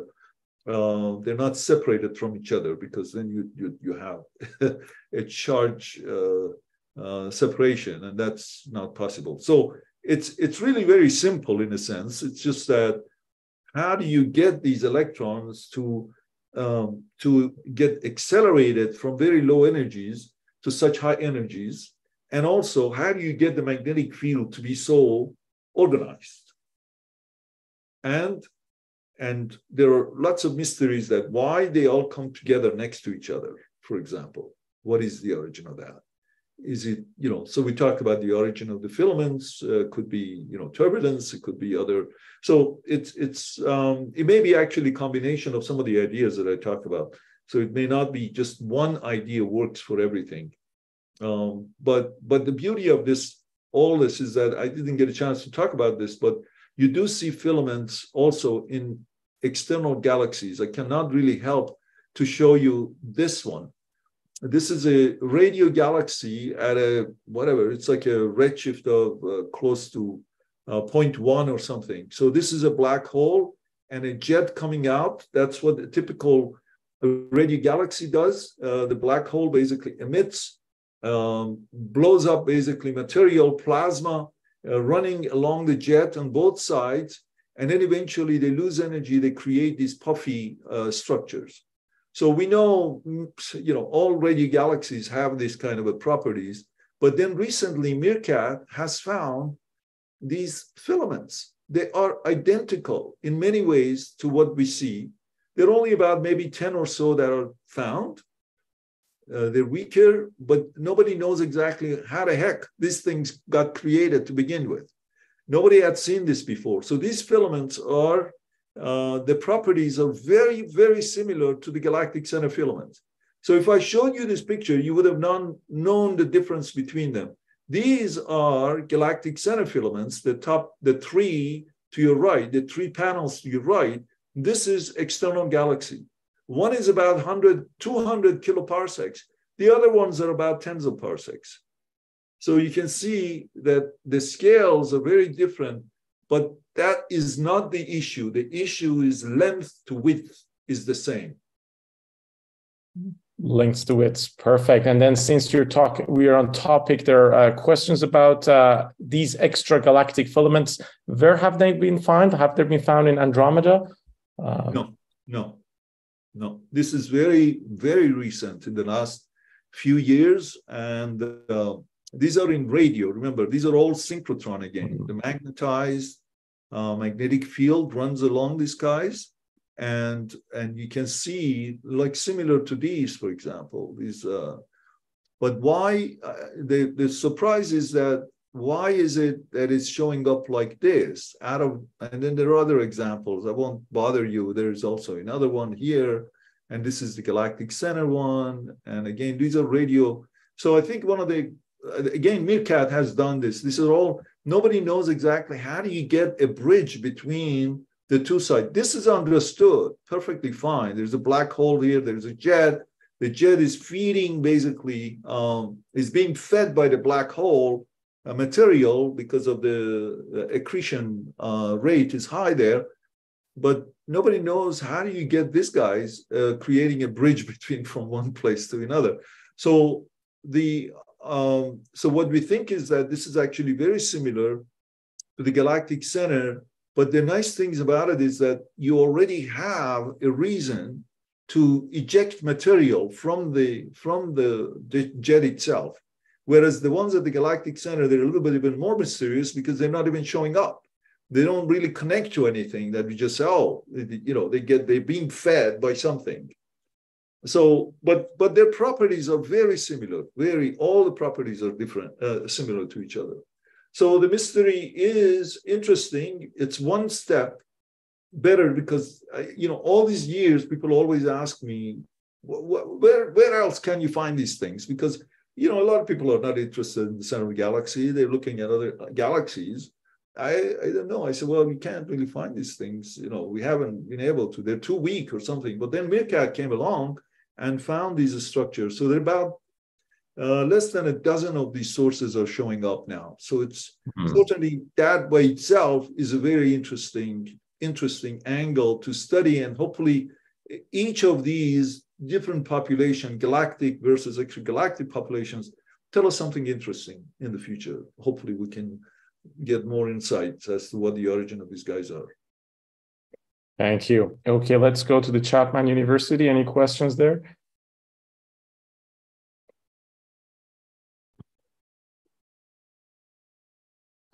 The question was, can magnetars make filaments or are they too small? People have come up with pulsars as a way to produce these filamentary structures. The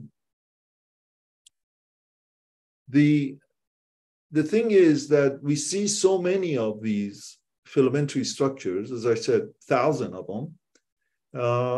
It's just very difficult to really have 1,000 magnetars or 1,000 pulsars to create these structures. It's just not possible to have that many pulsars in a relatively small volume of the center of the galaxy.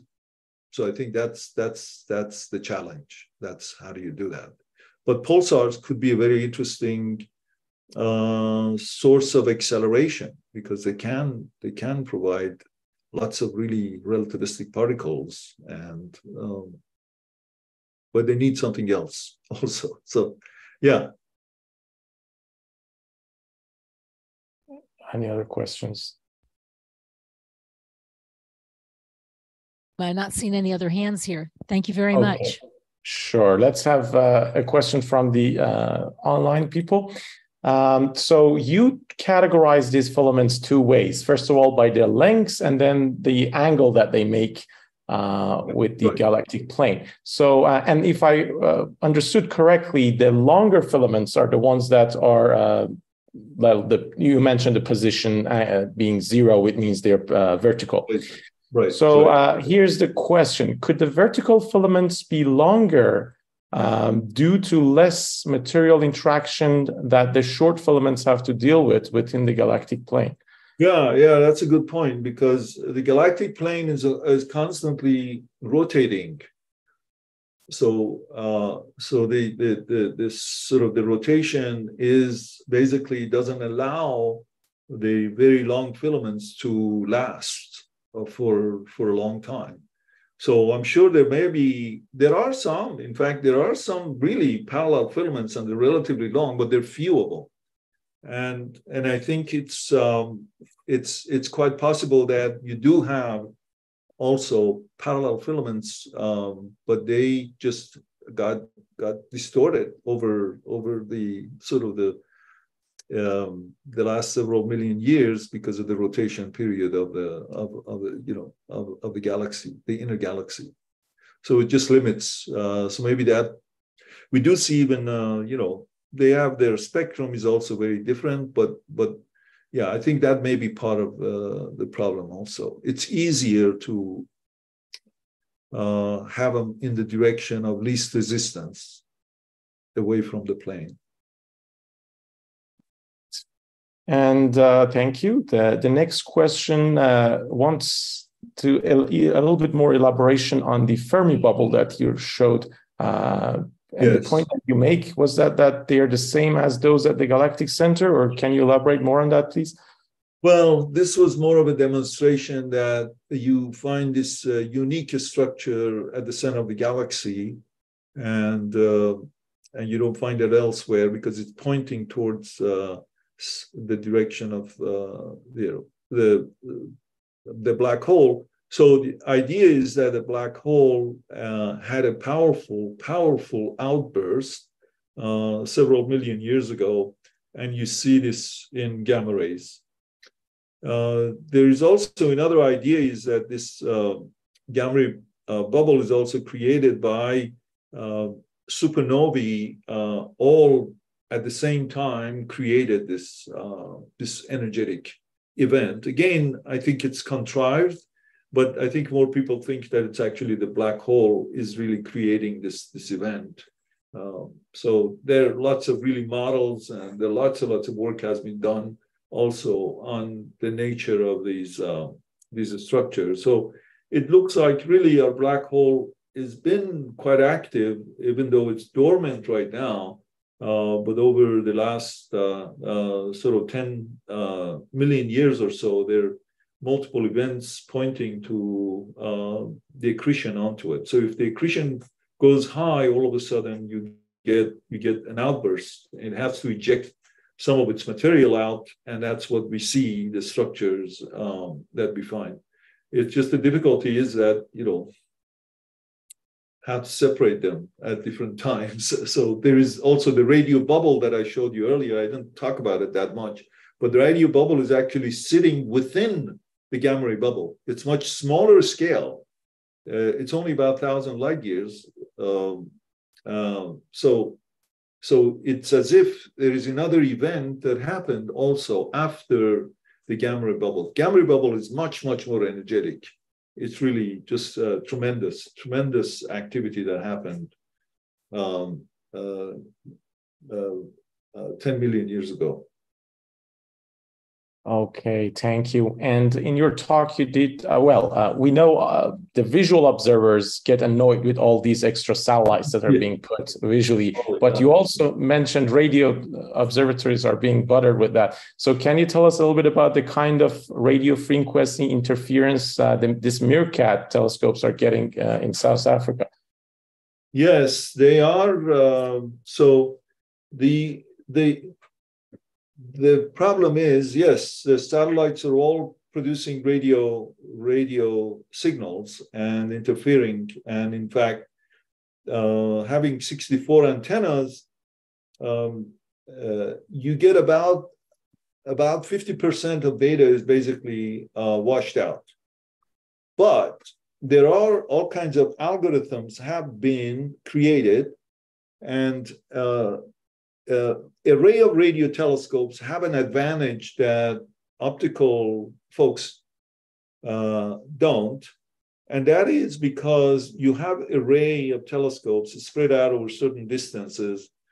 So the satellites basically creates these signals, and these signals, in order to corrupt completely the data that you're getting from the sky, has to correlate with all the antennas. But the fact that there is distance between them, and if it reaches basically one and not the other, there is a way that the signals have to be correlated, and everything that is not correlated just gets thrown out. That is one of the advantages of having so even though 50% of the ones that are very close baselines, usually 50% of data just gets removed. But the longer baselines are in a better shape because you can recover a good percent of it. So it's only get corrupted by maybe 30% or so at certain frequencies, obviously. And then some frequencies are a little bit cleaner. But yeah, I mean, that's a real world. It's you always have to fight with this. It's not anymore, anywhere you have your telescope, you're going to have these signals coming in constantly. And I know one of the lines of OH molecules. OH molecule has 4 transitions, hyperfine transitions, and one of the transitions, I think it's 1665 or 1662 megahertz, and that is completely washed out in Europe. They can't really observe it because of these European satellites have completely just destroyed it. So yeah, there are, certainly it's not the sky, radio sky is not as clean as it used to be. And the only place really that is clean is Green Bank, because they have a certain rules that you cannot really interfere with radio signals in that part of the country. So it's really, the band is protected only one region and one place in the U.S., the entire U.S., and that is in Green Bank, West Virginia. But all other telescopes suffer from, especially as you go to lower and lower frequencies. I just had an experiment done at a wavelength of 74 megahertz. This is about 4 meters. I really wanted to study the same region we talked about at very low frequencies. There are some really nice science you can do at low frequencies, but it got completely washed out, completely. I had 8 hours and proposals, and so just it's all RFI, radio interference. So it certainly is an issue also for radio folks. Okay, thank you. Let's see if there are any Chapman questions. A question just showed up. Yeah, this is Doug, K6JEY. We've been up to Owens Valley Radio Observatory a bunch of times, and the new 2 DSA telescopes should help you out. They're going down to 700 megahertz and up to about 2. And that's difficult because there are some pretty, like the GPS system is in the middle of that band. Yeah. When you get lower, there's a low frequency, the LFA array up at Owens Valley Radio Observatory. And we've had some struggles trying to clear the spectrum out of stuff that wasn't supposed to be there. Some of it was that there wasn't any filtering in the front end of the receivers. But there's an FM station in Lone Pine, 100 miles away, and it comes in loud and clear in the telescope because it's a survey telescope that goes from horizon to horizon. Right. Yeah. So no, I know what you're going through. It's difficult as you go to lower frequencies, but sometimes I think if you maybe observing at different times, maybe things get better. you have, what about mobile? Yeah. When we were up there a long time ago, we used the 40-meter dish to bounce radio signals off the moon and had a kilowatt transmitter hooked up to it. Really? Yeah, and Wow. that was fun. We got some really nice communications, but then that's basically a receiving site, and the only time anybody used a transmitter. So we haven't done much since then. Right. There is one, I think, didn't know that you were actually interested in this, but let me see if I can find one plot that may be of interest to you folks, if I still have it. This is a RFI distribution in at Meerkat, so that you can get a sense of what kind of interference you are. You're talking about the whole FM band, all of the VHF communication, wireless microphones, pacemakers, just about everything. Yeah, that's right. That's okay. Yeah. So you can see this. I don't know if you can see this image. Inmarsat and the GPS L3. Yeah. So this is, I have to get rid of this. Well, they're putting the DSA 2000 telescope 100 miles east of Tonopah, Nevada, where there's not even any running water. So, and the mountains are another 5,000 feet higher than the valley. So they think they'll get quite a good blockage out there. But the problem is that down in the lower part of the spectrum, between 900 and 1200 megahertz, there is some terrestrial stuff that gets propagated off the ionosphere that'll drop into the valley. And the frequencies from 900 to 1500 megahertz, basically L-band, are great radar frequencies, and the signals bounce off of everything. So you could get a terrestrial signal bouncing up through the valley from Los Angeles and not being able to do anything. And then, of course, there's the military radar at 1200 megahertz. So it's very interesting to kind of keep the lid on the interference problems. Yeah, right. Yeah, there is a very, the National Science Foundation has a radio group that they meet all the time, and they are protecting basically radio bands, and they're very active. They deal with commercial companies and also radio observatories, and so if you, in case you have some issues and you really want them to hear, you may want to contact them. National Radio Astronomy Observatory has one representative, but this is a fairly serious meeting, serious a group of people who meet all the time to protect basically the radio band. There's a big meeting going on in Europe about the GOES system, but I'll say one thing about that we do in ham radio and what they do in astronomy. Okay, let me just finish this one thought. We put a fence around the edge of the antenna to not catch anything from the ground, but also not to spill over. And we take the feed at the feed point and shield it so nothing comes in sideways, which is a case if you have an exposed radiator. And that seems to make your beam just go straight out and not hear a lot of yeah. And that's helpful. It's very old-fashioned ideas that they used to have. Protect, if you look at the way cosmic microwave background was discovered. So we're down in frequencies where you have to do that. Okay, I'm done. Okay. When radio astronomers get together. Yeah. Any other questions here? No.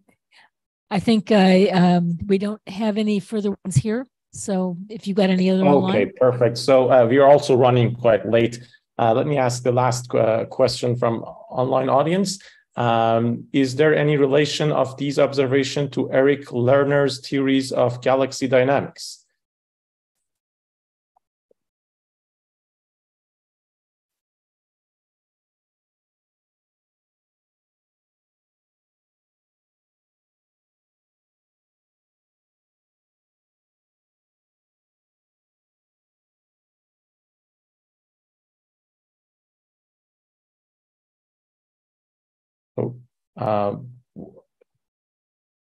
Was the question clear, or was it?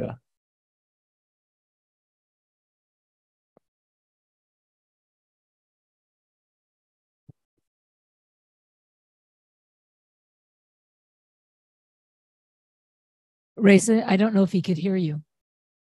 Oh, okay. Can I be heard right now? Farhad, do you have our voice? Yeah, I do. Okay, so yeah, I'm amazed. Still, people are sticking around. Yeah. yes. So there's this last question that we want to end with, and they were asking about if there are any relations of these observations to Eric Lerner's theories of galaxy dynamics. I honestly have to say I don't know. I don't think it should be any relevant to the galactic dynamics. These are just a very small, it's an environmental effect. It's not telling us, these things don't tell us anything about the galactic dynamics. We're not really looking at the motion of stars. These are structures that are found in in a very unusual environment. So that's really all I can say. I don't know much about the theory of it. Yeah.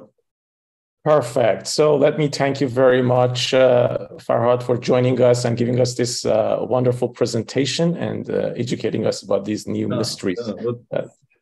Thank you very much for inviting me. It's wonderful to see all these great questions that you ask. I hope you got something out of this. And if you have any questions, let me know. I'd be happy to answer. Wonderful to spend time with you, and you take care and keep up the interest in blue sky. Perfect. Thank you very much. Let me also thank all the people in attendance at Chapman and also online.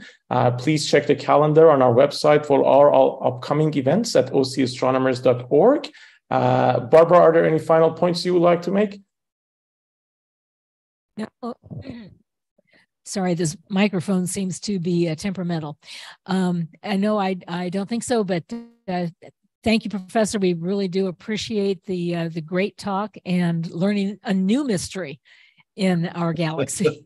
Well, let me finish with the last thing that I wanted to say, but I didn't get a chance to show you. This may actually be very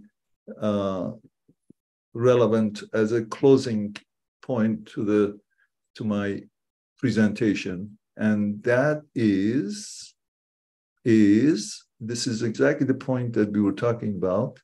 Can you see this? Yes.